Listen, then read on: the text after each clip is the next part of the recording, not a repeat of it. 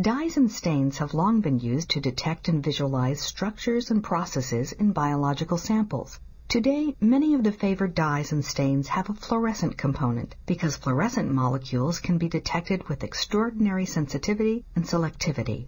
This tutorial will give you a basic introduction to the fluorescence process and definitions of some key terms that you will encounter as you learn more about fluorescence. Examples of some widely used fluorescent dyes are ethidium bromide, alexafluor dyes, and fluorescene. How and why do these dyes and stains emit different colors of light? Some molecules are capable of being excited via absorption of light energy to a higher energy state, also called an excited state. The energy of the excited state, which cannot be sustained for long, decays or decreases, resulting in the emission of light energy. This process is called fluorescence. To fluoresce means to emit light via this process. A fluorophore is a molecule that is capable of fluorescing. In its ground state, the fluorophore molecule is in a relatively low-energy, stable configuration, and it does not fluoresce. When light from an external source hits a fluorophore molecule, the molecule can absorb the light energy. If the energy absorbed is sufficient, the molecule reaches a higher energy state called an excited state. This process is known as excitation. There are multiple excited states or energy levels that the fluorophore can attain, depending on the wavelength and energy of the external light source. Since the fluorophore is unstable at high energy configurations, it eventually adopts the lowest energy excited state, which is semi-stable. The length of time that the fluorophore is in excited states is called the excited lifetime, and it lasts for a very short time, ranging from 10 to the minus 15 to 10 to the minus 9 seconds. Next, the fluorophore rearranges from the semi-stable excited state back to the ground state, and the excess energy is released and emitted as light.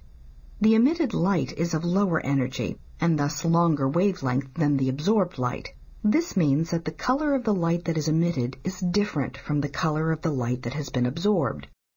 Emission of light returns the fluorophore to its ground state. The fluorophore can absorb light energy again and go through the entire process repeatedly.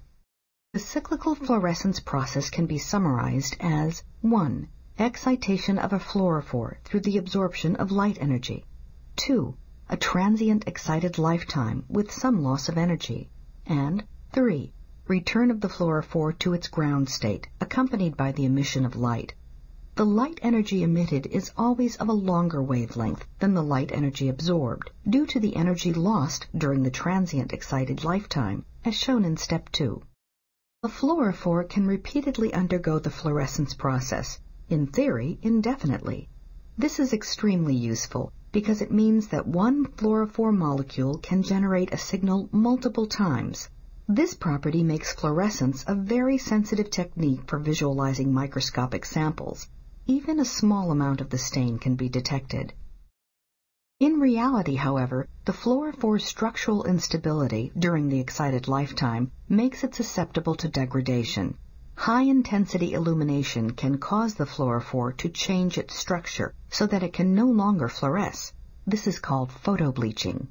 When a fluorescent sample, such as a slide with mounted tissue, is photobleached, the fluorophores are no longer promoted to an excited state, even when the required light energy is supplied.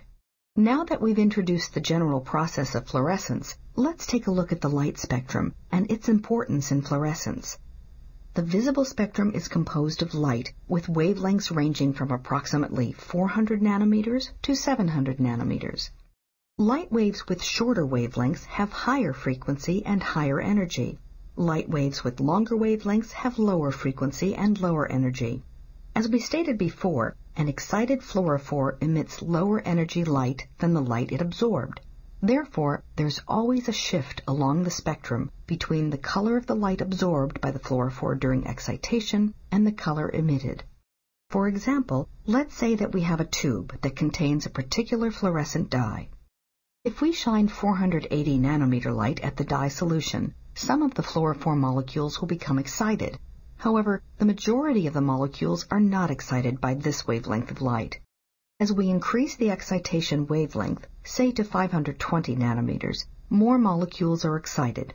However, this is still not the wavelength at which the proportion of excited molecules is maximal. For this particular dye, 550 nanometers is the wavelength that excites more fluorophores than any other wavelength of light. At wavelengths longer than 550 nanometers, the fluorophore molecules still absorb energy and fluoresce, but again in smaller proportions.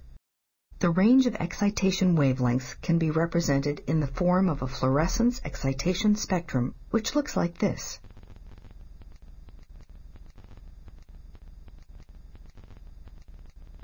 A fluorescent dye absorbs light over a range of wavelengths, and every dye has a characteristic excitation range. However, some wavelengths within that range are more effective for excitation than other wavelengths. This range of wavelengths reflects the range of possible excited states that the fluorophore can achieve. So for each fluorescent dye, there is a specific wavelength, the excitation maximum, that most effectively induces fluorescence. Now let's look at the light that is emitted by the fluorophore molecules when they are excited at the optimal excitation wavelength. Just as fluorophore molecules absorb a range of wavelengths, they also emit a range of wavelengths. There is a spectrum of energy changes associated with these emission events. When we excite the previously described dye solution at its excitation maximum, 550 nanometers, light is emitted over a range of wavelengths. A molecule may emit at a different wavelength with each excitation event because of changes that can occur during the excited lifetime, but each emission will be within the range. Although the fluorophore molecules all emit the same intensity of light, the wavelengths, and therefore the colors of the emitted light, are not homogeneous. Collectively, however, the population fluoresces most intensely at 570 nanometers. Based on this distribution of emission wavelengths, we say that the emission maximum of this fluorophore is 570 nanometers. The range of wavelengths is represented by the fluorescence emission spectrum. The summary points of this introduction to fluorescence are: 1. Fluorophores are molecules that upon absorbing light energy can reach an excited state, then emit light energy. 2. The three-stage process of excitation, excited lifetime, and emission is called fluorescence. 3.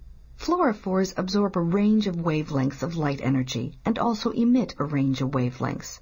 Within these ranges are the excitation maximum and the emission maximum. Because the excitation and emission wavelengths are different, the absorbed and emitted light are detectable as different colors or areas on the visible spectrum.